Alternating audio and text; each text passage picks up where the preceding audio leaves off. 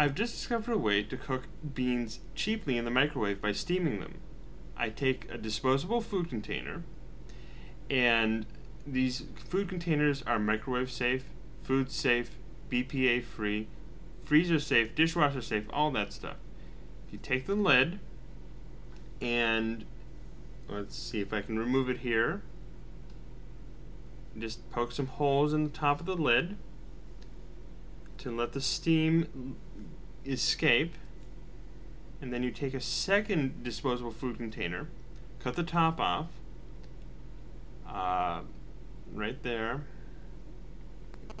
and then you want to take that and poke some holes in the bottom to let the steam come up and into the food, and then to separate the inner container from the outer, I simply take some bottle caps, which it turns out are made out of the same material, polypropylene, and so it's also going to be safe for food, dishwasher, BPA free, all of that again. Now we're cooking about 1/3 cup plus a tablespoon of lentils. Wash them first. Studies show that adding baking soda, about a teaspoon here, will change the fiber content to increase the total amount of fiber while decreasing the amount of fiber that is associated with flatulence. That's usually probably a good idea. So we're going to soak it here, adding just enough water to fill the container, and then we're going to leave it in the refrigerator for about 4 hours, and this is what it looks like when the 4 hours are up. After it's done soaking, wash the beans off. When you're finished washing, place the beans in a container and smooth out the bottom so it's a consistent level. And then we simply fill up the outer container with some water. Here we're using about 2/3 of a cup. I think next time we'll have to use a little bit more, which we will see later. But right now we just put in 2/3 and make sure that the bottle caps are evenly spaced around the bottom. Don't want to get any liquid inside the caps. And then just take the inner container, set it on top, take the lid, and seal it.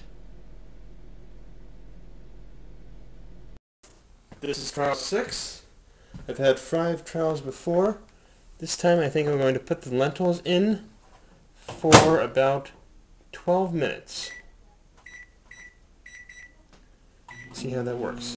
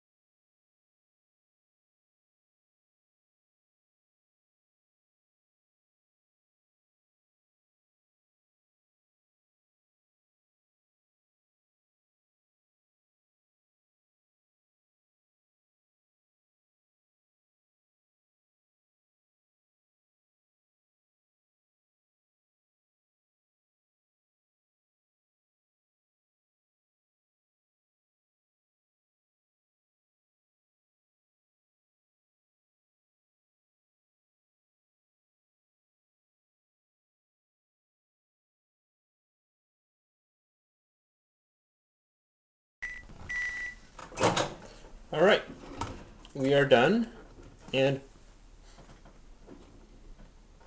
here we go. Just this back right side out, and we're ready for next time.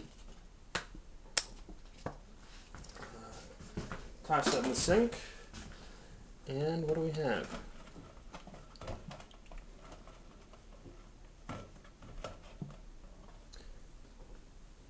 We have some beans here, some lentils. Let's see how they taste.